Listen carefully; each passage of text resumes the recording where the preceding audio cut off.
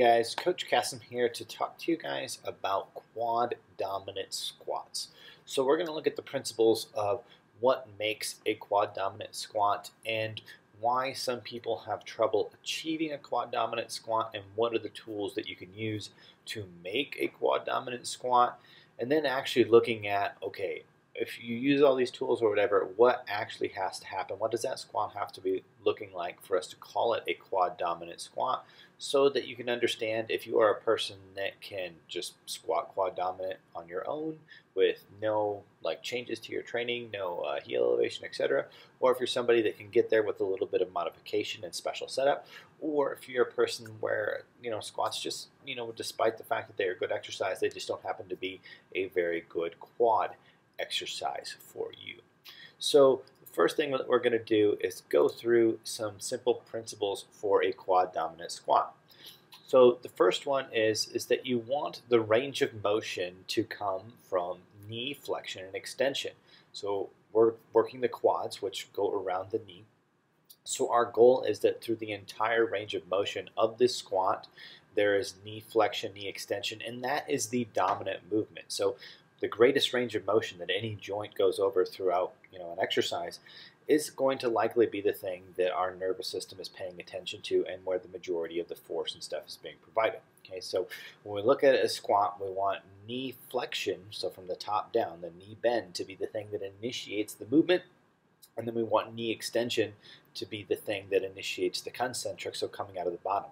So the bottom of your squat should be where the knee reaches terminal flexion, and then you initiate with extension. And the top of your squat should be initiated with a knee drive. So the nervous system always also kind of has this thing, it's called what works first works most. And obviously there's, you could make some examples of where that may not happen if we did a whole bunch of weird things. But typically what happens is that when we place force on the body and something has to absorb that force, it is going to want to maintain control of that force as long as it's somewhat mechanically efficient at that. Meaning that you wouldn't start using your hips and be, because you drove your butt back, and then start dropping down and all of a sudden just let your hips go and shift it over. That's more complex, right? And it would require you to remanipulate your body and center mass and all of that thing to make that mechanically efficient. So our goal is to load those quads from the beginning with knee flexion and make sure that they are the thing that is initiating the movement on the way up with knee extension. So that kind of rolls into point number 2, is that the movement needs to end to begin with knee movement. So if you were to do a squat and the knee closed, but then you kept folding at the hip, in order to come back up, what you will see is the first thing that happens is usually some sort of a spinal extension or something like that, like butt coming under. So if the hip movement is what is getting or initiating that load coming up, it is obviously taking over the most mechanically challenging portion of the exercise. So knee extension needs to be the thing that it initiates you coming out of the bottom, and that can't happen if knee flexion isn't the thing that takes you to the bottom of your squat. So your active range of motion for a quad dominant squat is all going to be about the knee. It's not going to be at the hip. It's going to be, when does the knee fully close? When do we get that hamstring on calf type position? And to be honest, some people take that, you have to understand that our goal is to flex the knee but not deload the knee or switch to a different type of lever at the knee. So there's a balance between getting the hamstrings touching the calves versus letting that tissue actually compress, which turns the knee into a pry type joint. So when we say we want to get the full knee flexion, that does not mean that we just kind of let go and let all of that weight squish our our thigh and our lower leg together. We should be still under quadricep control and not turning that joint into a prying motion. It's one of the reasons why sometimes a quad dominant squat will bother some of these knees, is they're switching over to that, especially if you're doing it with heavy loads and you're not really coming into that eccentric end range under control. Okay.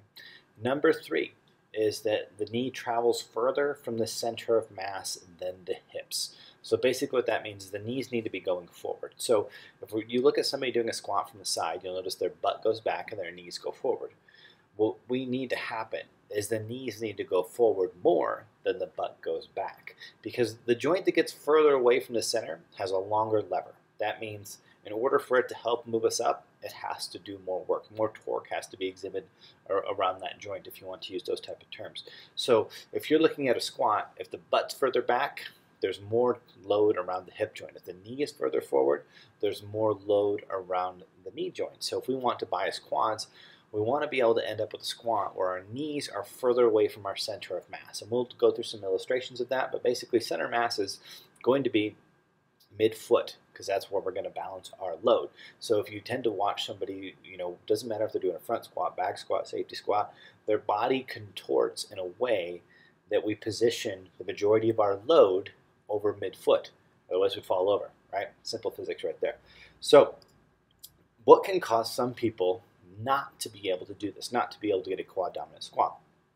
Well, one is poor ankle mobility, and that is because in order to get the knees forward, you have to be able to bend at the ankle. So there's a certain amount of ankle mobility that has to be there. But a lot of people may have decent ankle mobility in terms of how, well, like the degree that their ankle can dorsiflex in this case, toes towards the shin position. But for their structure, the lengths of the levers in their body, they would require a lot more than average knee flexion to get to the same spot. And when I say structure, we're going to point number 2, and that's a long femur. So your femur, your thigh bone, if you think about it, it goes horizontal. So the longer your femur, the further the knee and the hip point are going to be. If you imagine like somebody with a thigh parallel, a longer femur means things start to go this way. So if this gets spread out this way, and I got a foot underneath here somewhere, the longer that femur goes out, the more like ankle mobility or the more dorsiflexion I have to be able to go into that position. Whereas if somebody has a short femur, I don't need as much ankle mobility to sit down into a squat. So people that have long femurs are going to need more ankle mobility respectively to get to a bottom or a full type squat, especially a quad dominant squat. Everybody can pretty much do a hip dominant squat because you just bend over at the hip. Okay. Now when we look at this femur thing, one thing I want to say, because it's not just like tall people have a hard time squatting, it is the femur in relationship to the torso and the tibia. So it's the ratio of how big or long these segments of the body are. So if somebody has a longer torso, what that allows them to do is be able to stay up a little bit more upright in their squat relatively. So it also allows them to put more load on the hips by bending over with less weight. So just two things.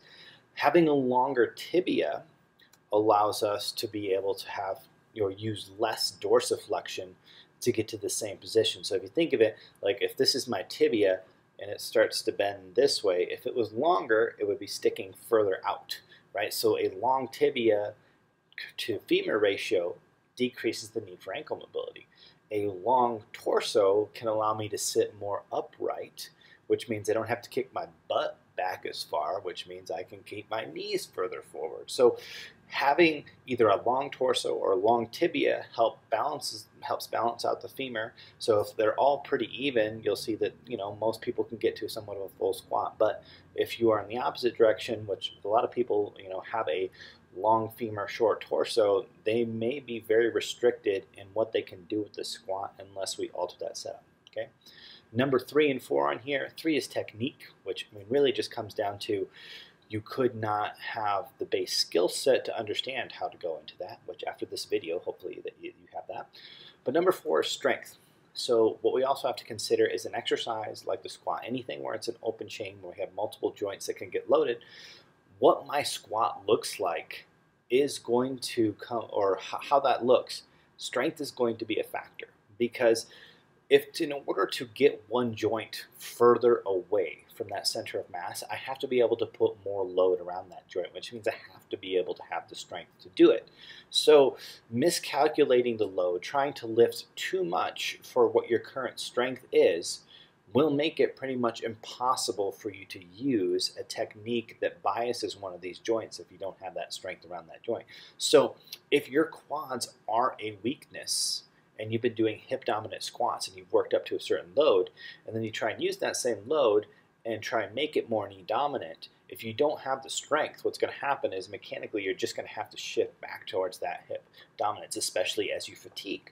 So you can't load a joint that you don't have the capacity to control. So that's where we'll see even worse technique breakdowns and more compensation patterns if somebody tries to try and use a technique that they just simply don't have the strength or the skill set to do yet. Okay, so the next thing I want to look at is just how general squat stance and how those are going to affect this. So to pull this up here, I am going to get rid of my face for a second, and we will put you there. So when we're looking at the foot positions that you could use in a squat, right, and I'm going to switch this back over and make that just a little bit bigger, we have basically three main stances that you're going to use in squats. One's going to be a shoulder width squat, where your feet are going to be what we would call like semi-neutral. And so that semi-neutral position is not completely straightforward, but somewhat slightly externally rotated. And usually with that, you're going to have a lot of people are, if they're built to squat, they can get some good work done there. They may be able to get full knee flexion. We'll go into the limitations of these, on an individual basis. The next one is going to be a little bit more narrower at the heel and externally rotated, so the middle one here. And what that's going to do is it's going to push your knees out a little bit more, so it's going to put us in a position where we have more mobility at the hip, because the way our pelvis is shaped, at a certain point, our femur and pelvis are going to start kind of impinging on each other if we don't abduct a little bit, right? Our thighs will just start running into our torso. So opening that stance from an external rotation perspective can open up more range of motion at the hip. And then if I remove me so you can see the far right version is the wide and externally rotated version. So usually on this, the external rotation, it does not have to be to the same degree, and it's a little bit wider. So if we go through these on a one-by-one basis, and we start with this guy here, okay, the neutral or semi-neutral shoulder width stance, this can limit range of motion at the hip, and that's mainly going to be because if your hips need to go wider for you to be able to get to that spot, they're just going to be running into you. And the last thing that you want to have is your feet straight forward and your knees pointed out, right? We want our feet and our thighs to essentially to be looking like they're going in the same plane at the bottom of the squat. So for some people, they may be able to get a quad dominant squat in this position. They may not be able to get a full depth, like ass to grass type squat in this position, but this squat does end in the glute range, if you can see the last bit of text I have on there, right? Because the lengthened position for really trying to challenge the glutes is going to be closer to that shoulder width point. As we start to open our stance, we will be able to go wider, but then it starts to become more adductor and less glutes, as you will see. So the next one here, right, is going to be this one that is externally rotated but fairly narrow. This generally allows for the greatest range of motion, in terms of a full squat. It may not be the most ideal if we are going for just pure glutes, right? So you can see the full text there, but you see that squat that Austin's doing down there, he's able to get depth very, very easy. He could sink into that if he wanted to.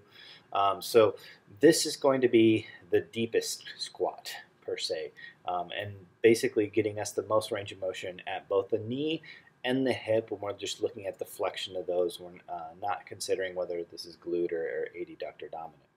Okay, and then that third version I had up here, all right, is the wide stance with, yes, you're going to have somewhat of an external rotation of the feet. The wider you go, the more external rotation of the foot, just because you're going to need to make sure that those stay lined up, right? I mean, technically you're not externally rotating your feet, you're keeping them in plane with the thighs. So the external rotation is at the hip. It's kind of it's more of a abduction motion than external rotation or whatever. Don't worry about the semantics. Your thighs are getting further apart. That's all that matters. So this can limit range of motion at the knee. All right. So as you get out wide, like what happens is we lose the ability to travel over our knees because our legs would have to keep parting, right? And so unless you're going to split yourself in two, then a wide stance squat is likely going to start limiting your range of motion at a certain point. So there becomes a point where wider or more externally rotated is not necessarily better. It actually gets worse. And then just so you can see the last bit of that text, this is going to be an adductor dominant squat because two things. One, we are disadvantaging the glutes, and the other is we are advantaging the adductors in this position by going wider. So some people think that the glutes have an external rotation function. For the sake of this video, what I'll say is they just don't do that motion, right? So wider in a squat is not more glutes, okay? All right, so if we move on from there, let's just briefly cover a couple of these. I can make myself disappear here. So some general squat stance principles to maybe consider with this stuff in terms of what not to do. So a narrow neutral stance, which is the far left one here, that's going to basically set you up where you're going to be very limited for range of motion at the hip. So I put a little caution sign here. If you are doing like a sissy squat or something like that, narrow and straightforward may have some applications for you, right? Because you're going to basically be able to drive your knee forward so far and so fast that you don't really need the range of motion at the hip. That makes that an acceptable motion. But outside of that, like what's going to happen is you're just going to tuck your butt and round your low back really fast in that type of a stance. Okay, our middle one here, which is wide neutral, that's not going to be a good idea either. The wide neutral is basically going to put you in a position where your knees or your thighs are angled out and your feet are angled forward, and it's going to create some rotational force at the knee joint from the relationship of the tibia to the femur, and that's just an overall not a good, happy thing. Okay, the last one on the far right that I'm covering up right now is going to be a like sumo stance squat. Okay, so for this excessive wide sumo stance squat, essentially now the hip joint, the knee joint, nothing is really lined up well. The only reason that you would do a sumo stance pull, squat, lift, or whatever was because you were trying to take advantage of the leverage and not having to have much range of motion. I really don't see, like maybe if you're trying to work adductors more, but there will still come a point where it's too wide. And usually that happens before what we would typically classify as a sumo stance. It even gets to the point where it's just bad for the hips and everything all around. And so, especially when we're talking about quads, that's completely worthless at that point in time. Okay, not going to get any quads out of that. So, if we look at our principles for what it's going to take for us to get a quad dominant squat, what we're going to look for is we're going to try and choose a stance for maximal range of motion at the knee. Okay, so some people will be able to use that very first stance that we were talking about, the shoulder width semi-neutral, but those are people that have to be able to basically very easily get to knee flexion and still have an upright torso. So that's basically short femur, long torso, long tibia people with good ankle mobility. They can do the one on the far left, probably get there.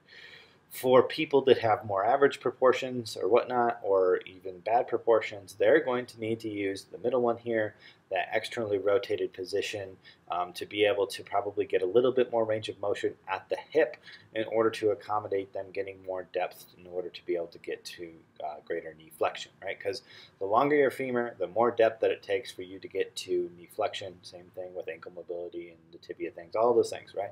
So basically, if you have any of these limitations, it just makes it harder to get to knee flexion without as much depth. So we need to find ways to get more depth to get that knee further forward. Okay. Two, we're going to use either a high bar or maybe a safety squat bar. No low bar, because the whole purpose of the low bar is it makes you have to bend over more at the hip by putting it, well, it's not the purpose of it.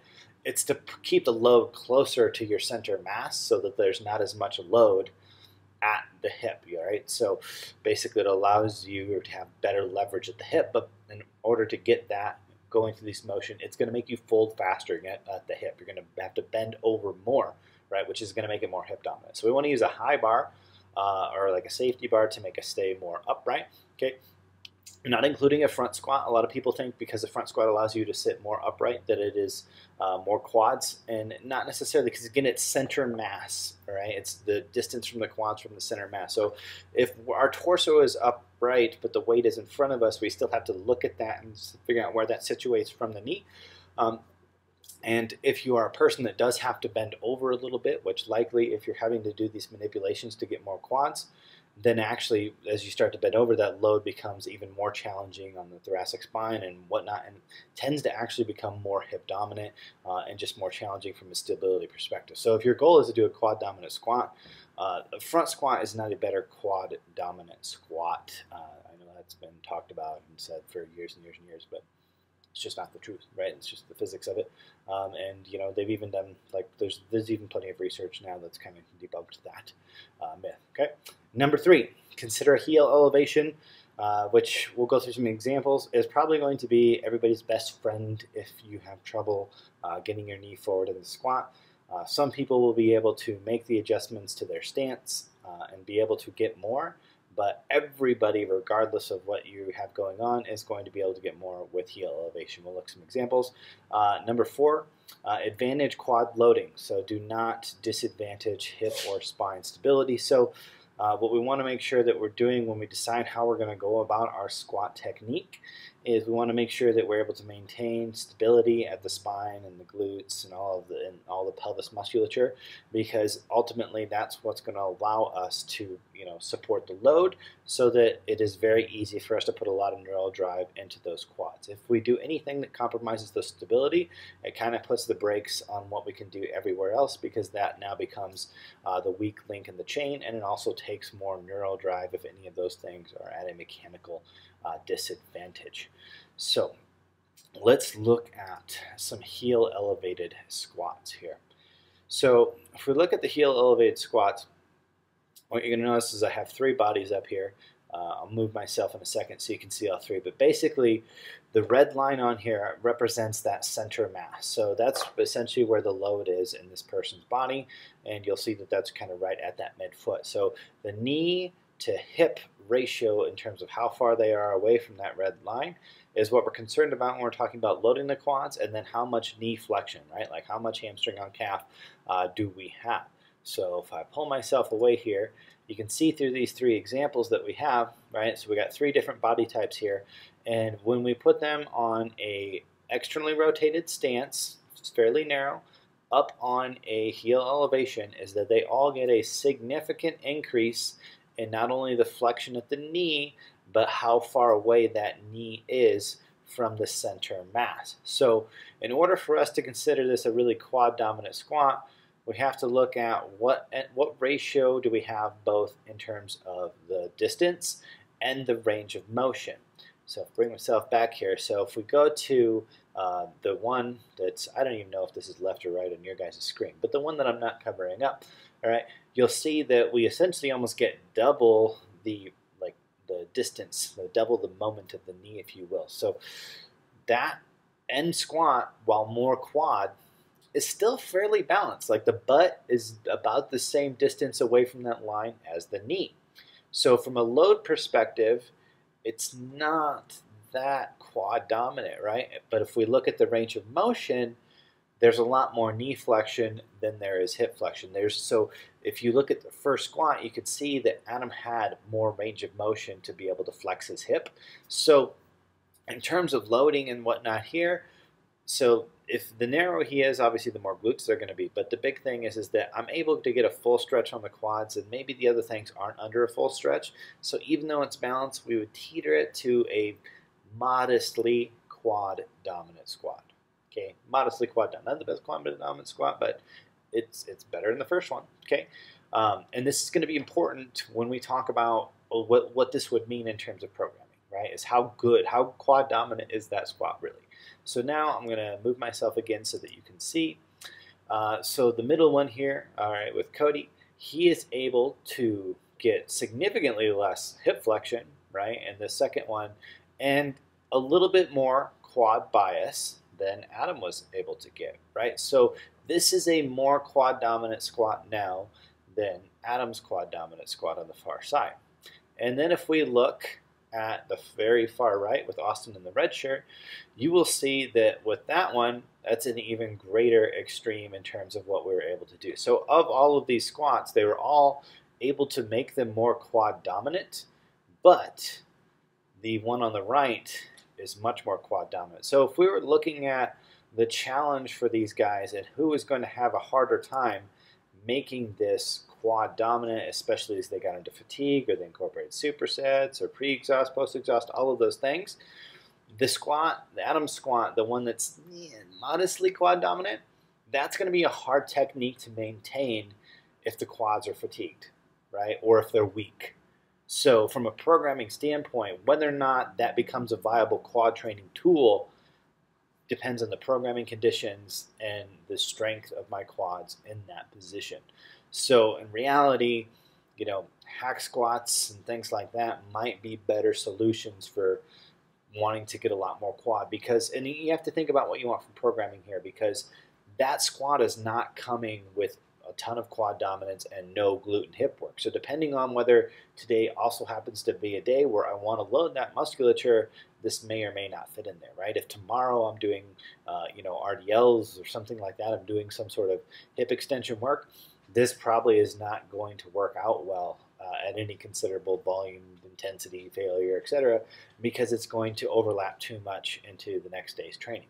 So those are things you have to consider. Whereas we look at a very quad dominant squat, it's going to have a much smaller training stimulus and stress on that hip musculature and on the spinal musculature, which then opens up different options for programming, whether within the same workout to be able to have more hip extension work within that, or the subsequent workout, or whatever. I mean, it just all depends on the split you have and the type of training you're doing, et cetera, et cetera. But you can see how these things are going to affect whether or not that squat fits your current programming situation. Okay? So another squat we can look at or talk about would be what we call like the weightlifting squat. And so I was recently on a podcast for Revive Stronger. So you can kind of like see this guy right here. But basically what we talked about with that is looking at what's going on in a Olympic weightlifting style squat. And when we look at an Olympic weightlifting style squat, you're going to see that the squat technique is set up for Olympic lifting, meaning that it's designed to carry over to the technique of the catch. So if you watch a guy when he's catching a clean or a snatch or whatever, it's more of a swing type motion where the hips and the knees are dropped, they're like scooping that down and then forward. So it's kind of a back down and forward. It's like a swing motion, whereas the traditional squat's more of a up and down folding at both the knee and the hip type motion. So if you're doing a weightlifting squat, you're not doing a weightlifting squat because you're trying to build quads or because you want to be the strongest squatter. You should be doing a weightlifting squat because it's going to carry over to your sport of weightlifting, right? And that's where the mechanics of that swing motion come in. So what this ends up being is it's a squat that finishes at the knees with the knees coming forward and the butt as well. So the whole like hip and complex is coming forward. It minimizes the eccentric of the quads, and it's basically very VMO dominant. So what I'm going to do is I'm going to pull up actually a video of Mike's squat. He gave me permission to kind of analyze these videos. So this squat here, right? This is Mike's squat, and he can give you more explanations on why he's doing this or whatever. I'm not going to attempt to read his mind. I'm just going to explain to you what I see going on in this squat. So the first thing you'll see is that there's a kick back at the hip. So it's a lumbar spine pelvic tilt or lumbar extension and pelvic tilt motion, anterior pelvic tilt here at the beginning, right? So as Mike's going through this motion, right, if you go by my principles, which is we want the knee motion to be dominant. So right now, this is all hip and spine dominant, okay, which is doing one thing. I mean, one, it's loading the hip musculature, especially the adductors, because of the lumbar extension that's coming here, right, is going to kind of limit the glutes contribution a little bit. But so we're preloading the hips in this case, especially the adductors. The hamstrings are going to take some load here, but as soon as the knee bends, the hamstrings are limited in their contribution, right? So this ends up being a very adductor and lumbar spine loading position to start when I'm looking at the mechanics of this position. But what that is accomplishing is it's accomplishing with Mike's, if you look at Mike's ratios, he's got small femurs, long torso in relationship. And so with his ability to contort his spine, he's able to keep basically the load really close to his body, or really, really centered. When we're looking at loading a joint, we're trying to get it far away. What this is doing is it's allowing everything to stay very close, right? So there's a mechanical advantage to that, you know, like if we're in the sport of weightlifting or something like that, that may be beneficial. But from a hypertrophy perspective, from a just training the muscles perspective, may not be the best technique in my opinion. Okay, so if we move forward with this, right, we start watching. So now it's kind of balanced. We have hip and knee motion happening at the same time. Okay, so which is fine. We got both things folding. And what you're going to see is we're going to get to a point where about right here, Mike's hip foldability is going to end, right? So this would essentially be like end of glute range for Mike right here. Okay, and now what you're going to see, because this is a weightlifting squat, right, is you're going to see what we did is a kickback, right? The butt came down with the knees, and then it's going to cut under, right? So we watch that squat, and everything goes forward. You see it kind of like, it's like his thighs fall forward, and that's part of what drives the knees in, is the butt coming down, right? And so it's hard to see from this view here, but usually when we see that, there is some loss of that lumbar curve. Like, so for a good squat position, we want to maintain neutral spine, which is slight lumbar extension, right? Not overextended, but slight lumbar extension, and avoid flexion. When we start to see a posterior tilt, then the spine can pull past neutral and go into a degree of flexion. Now, mentioned earlier Mike's proportions, right? So if you look at Mike here in this position and you were to measure the length of his torso, like the distance between that bar and his hip joint versus the distance between his knee joint and his hip joint, you can see how like his torso is like at least 1.5 times as long as his femur.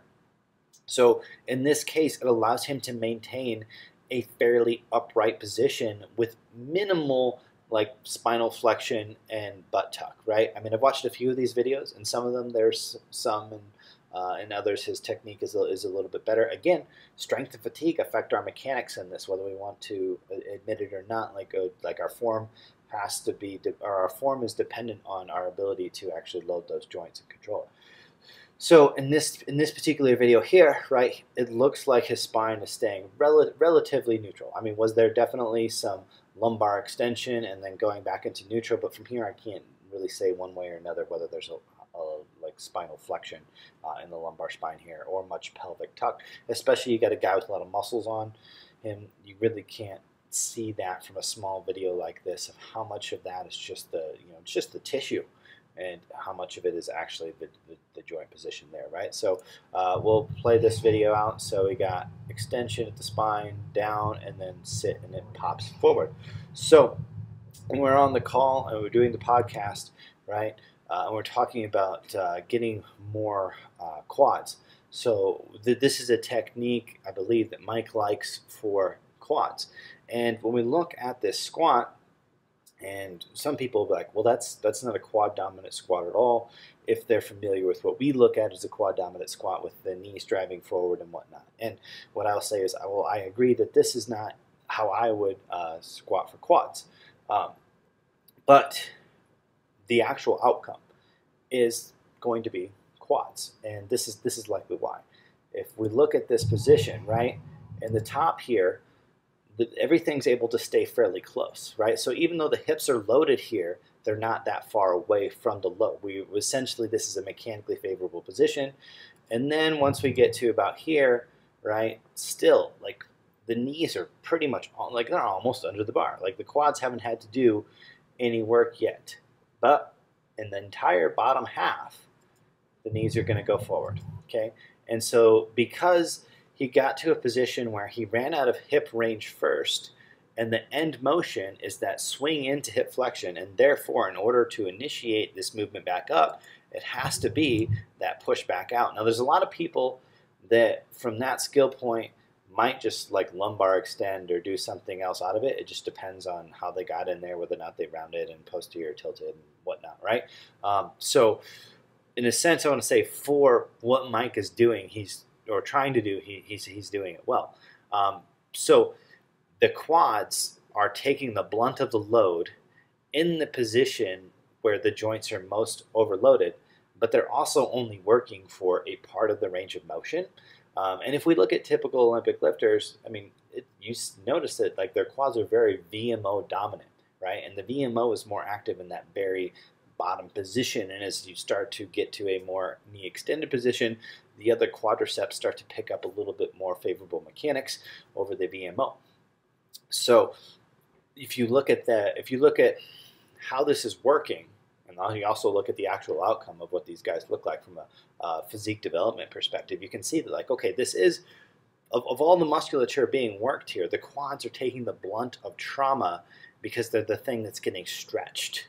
Okay, but it's not a very good quad exercise in terms of overall development. And in my opinion, it's not the strategy that I would use, because I'm kind of putting my spine in a more compromised position than I would like, and I'm avoiding loading the quads and the rest of the range of motion. So I think that we could build a better quad exercise than this. So I'm going to pull up our exercise library here and go to primary muscle group, and we'll put in quadriceps, and let's choose squatting movements. Right, so we don't just see all of the quad exercises. Okay, so we got some quad, and we'll just all of our squats here, right? So okay, so if we're going to look at quad dominance, right? So if you notice, this one here just says, or the top left one, I guess you can't see my cursor, just says squats. We want to go to one that says quad, so it's going to be like a heel elevated barbell squat. So if we go to this guy here, let's open that.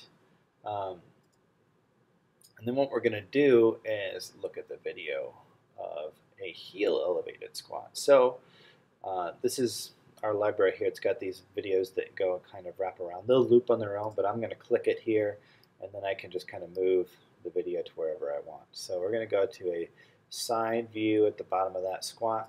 So for here, what I'm looking at, okay, is I want to make sure that that knee is further away out, or as far out as we can get. Right now, this video here, this is with a regular wedge, which is not going to be as good as the individual solo split wedges. But we look at this motion here, right? You're going to see that the knees are going forward and the butt is going down, right? That's how we're starting this motion. So that means from the get-go, boom, the quads are getting loaded. Okay, so from a neurological perspective, I'm already putting neurological work into the quads, right? I'm already loading that joint, and that joint is going to stay under control the whole time, right? And I'm already initiating eccentric work with the quadriceps at that point in time. So as I go down, right, in order to maintain that center mass, you'll see that the hips have to start flexing, right? But because of that heel elevation, it allows those knees to go so far forward that the butt really doesn't have to go back much, right? So I'm able to take away the work at the hip by just putting less mechanical load on there and increasing the mechanical load on the quads, and I'm able to do it for a greater percentage of range of motion, right? And if we look at a different body type here, I'll load up a female video here. We'll look at another structure, right? So okay, so here we got another quad dominant squat, right? And so this is Chelsea, and I will tell you is that Chelsea is not built to squat for quad. She's got long femurs, right? But if we watch this motion, okay, knees are going forward right away, right? Butt's coming down. So with Chelsea, when she starts to get to here, right, you can see that her knee can't travel much further forward. So in order for her to get more depth, her butt has to go back a little bit. So between these two, right, Austin in the first video has a more quad dominant squat than Chelsea does, right? Let's see if we can get another side shot here, right? So if we look at like center of mass, okay, where this bar is over her thighs, it is quad dominant, but it's not as quad dominant as Austin. So if you were to say from a programming standpoint, which one of these would grow their quads better with squats, it would be Austin, and Chelsea is going to have to take into account that there's going to be a lot more glutes in her squat, which most females, that's perfectly fine, but if she were to decide to split up her day or her split or whatever, that's just something that she has to account for, right? And what interventions that she would use from a programming standpoint would need to be different than Austin's to make a workout either isolated quad dominant or to calculate the volume of quad and hip in that workout, because basically her squat is quad and hip always, where Austin has the ability, especially when we look back at his ability on the let's see on this one here, and oh, I'm covering it up. Let's do this one here, right? So you can see that's a very, very quad dominant position, right?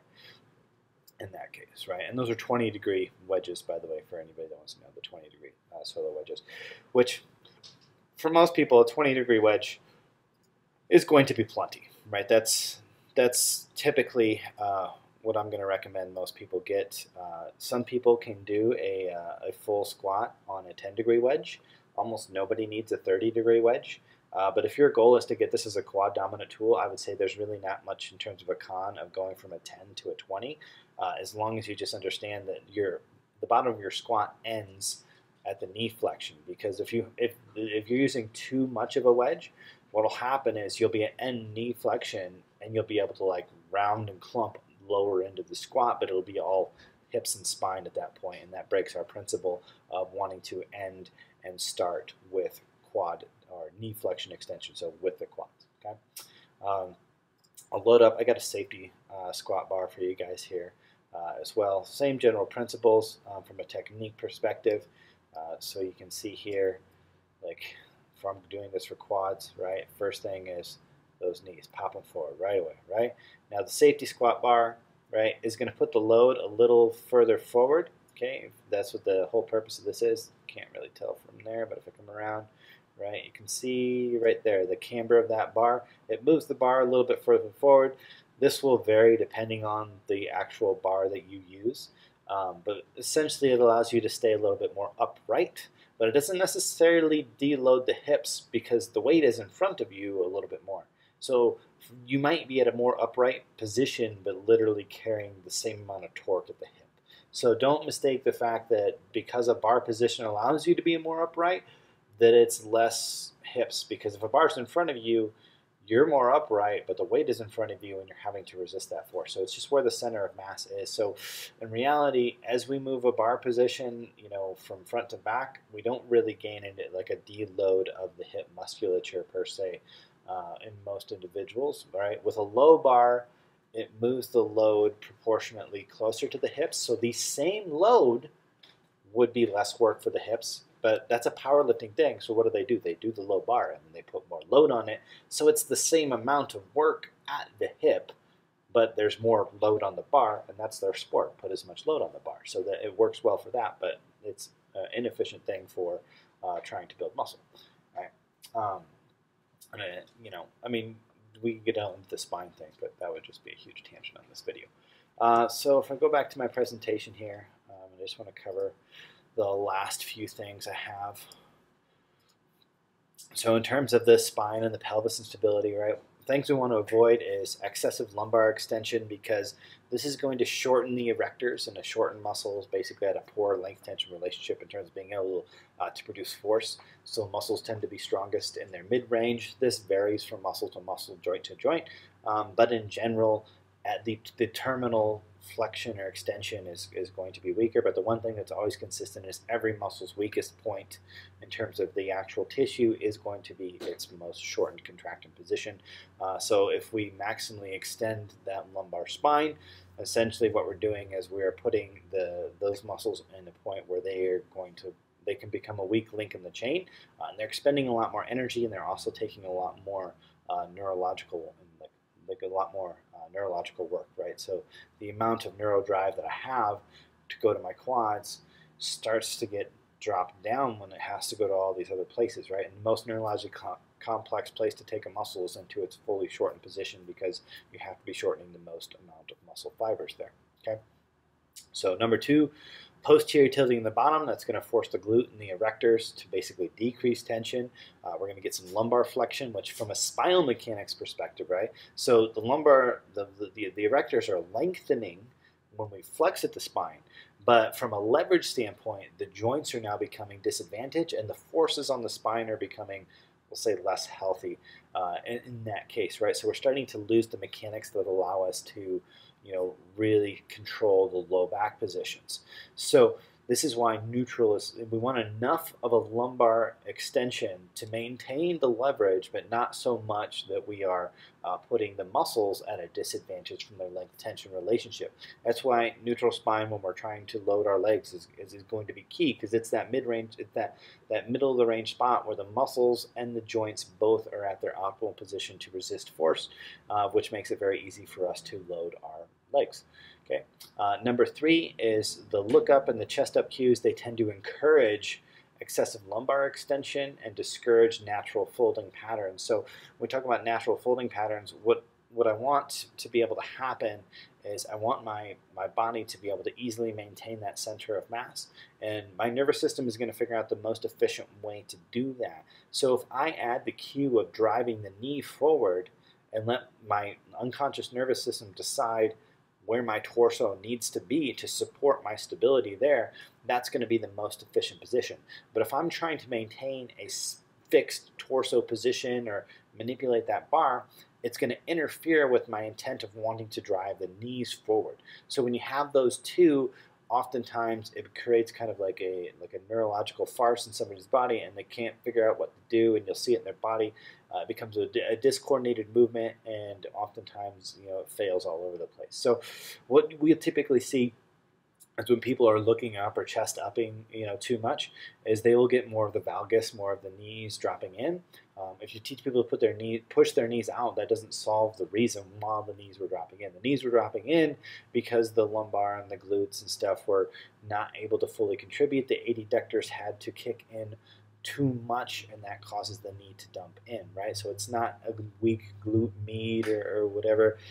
It's a change in how the body is having to manage that force. So if we can keep the glutes and the hams and the rec fem and all of those things in a position where they're able to stabilize the pelvis and the spine easily, right? We don't have to expend as much neurological energy on it, and we're able to maintain proper knee mechanics with no valgus, etc., throughout that motion.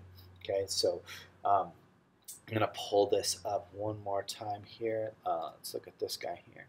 So this is just another one of those videos from Mike. So just one more. So if we're looking at this squat, right, and again, this is like my evaluation of this, right? So the squat starts with cervical extension, lumbar extension, anterior pelvic tilt. So we're stacking the weight over the knees right now, which is decreasing quad engagement. Then we get to the point where both things are going to flex, right? So, but at this point, like if you can tell, like the load is pretty close to the knee compared to the hip. So it's not going to be until right here, right? So essentially, we're already to parallel per se, and then we push into that, right? And if it weren't for the swing type motion, like if you were to come straight vertical from this, it would be more balanced because the weight is still close to the quads. It's a little bit off an angle, so I didn't put a direct comparison to the other squat positions. But if we're looking at this in this sense, right, if he wasn't pushing himself back, which makes that it changes the angle of force, right? Because we're not going straight up and down. He's literally pushing his hips back and then up. That's the thing that allows this to be quads at the bottom, right? So it is quad dominant, but it is not the way that I would do a quad dominant squat for all of those given reasons, right? So now, we just get all of that stuff out of the way. So to kind of give you guys a little bit to go with just from a programming perspective, one of the things that we talked on that podcast is the usage of a pre or a post exhaust. We're talking about so if you have trouble getting quads in your squat, is what could we do from a programming perspective while still using the squat? So let's just say that the first thing that you should do is find the most quad dominant squat that you can do. Okay? If it is not that quad dominant, do a different exercise. There's rule number one. If you can't do a quad dominant squat, don't do squats for quads. Okay. If you can do a squat that is quad dominant, but it's still some other stuff or whatever, is there the potential to use a pre or post exhaust method in there where you do another exercise before or after? Okay, and I'm going to say that, like, in terms of a programming perspective, I would do this more in a superset fashion, because I'm going to get the effect of that pre or post exhaust is going to be much greater in terms of the impact of muscle bias by having it like back to back. I'm going to be able to use that fatigue to my advantage every set, not just the accumulation of sets. So if we look at that scenario, if we are in a position where we're not able to get a really good quad dominant squat, which is the case where you would probably need to do some sort of pre or post exhaust type technique, if I fatigue the quads first, what that's going to do is it's going to decrease my ability to place load on the knee in a squat. So basically one of two things is going to happen. Either I'm not going to be able to keep that squat quad dominant because I'm going to have to shift my body to push more load on the hip, and there's no amount of willpower that can force the quads to work more than they have capacity to do, right? You could make, I mean, the goal of an exercise in terms of challenge is to make it challenging for the muscle from a contractile perspective, not make it harder from a technique perspective, right? So I don't, you know, you could say like, oh, well, you just have to like try and get into the hardest part of an exercise. Like that doesn't work if it's like it's not something you mechanically can do. All it's going to do is you're going to compensate or something else. So if you were to do this with proper form, what's going to happen is the load's going to have to drop to basically almost like an insignificant amount. Now, and it's still going to be somewhat dispersed, right? But at least it'll be insignificant for the other tissue. So your ability to keep challenging that muscle is going to be limited. You, like, in my opinion, if you're going to do that, you would have to like do like only partials at the bottom or something. And if you took the first exercise to any relative degree of failure going into the squat, you're just like, it's just not a very realistic training position to be in, right? Now, if you were to replace the squat with like a hack squat, where now I don't have the ability to shift to make it more hips and less quads from a joint perspective, it'll still happen from a contractile perspective because it's a closed chain movement. So I could technically not use any quads, and like my hips and calves and stuff would still be able to drive that motion. But I'm able to push the quads closer into failure without losing technique, and while being able to manage a little bit more respectable load in that scenario. Okay, so if we were going to use the squat, the best scenario is going to be able to use whatever our more quad dominant squat is while we are fresh as the first exercise, and then carry over into the second exercise where I can extend the work of those quads into a deeper degree of failure than the other musculature. So one, it's going to be more quads. Two, it's not going to bring on anything else. And if we look at neurological or systemic fatigue, it's easier to perform a leg extension in a state of fatigue than it is a squat. So when we look at the productivity that you're going to get out of the individual exercises and this superset as a whole, it's easier to work hard in a post-exhaust fashion in this way. Now, I'm not saying that pre-exhaust is better than post-exhaust in all scenarios. This is definitely always going to be something that is specific. So the principles that you need to think of when it comes to pre or post-exhaust is, does this make it easier for me to challenge that muscle? That's essentially what your programming goals should be. Is like, logistically, this allows me to challenge that muscle and focus more on the effort, less on the technique. That's the whole goal of choosing better exercises that suit you mechanically better, et cetera, right? And then don't just be tied to a certain exercise. So how well you could perform either of these still depends on how good of a quad dominant squat that you could make. I'm not going to dig even deeper into the pre or post exhaust thing. It's one of the most complex topics, but hopefully from this you take away a little bit about what you could do for your squats, what limitations you might have, and make the decision on whether or not you would squat for quads, whether or not you would use a post exhaust to, like with a leg extension or something, and still use a squat for your particular block of programming, or if you should ditch it. Hopefully you are empowered with all that information. And in reality, the best thing that we can do from a training perspective, right, is always try and put our body in the best possible position to get the outcome that we want, right? We want to make things easy to do so that we can do them hard. Thanks, guys.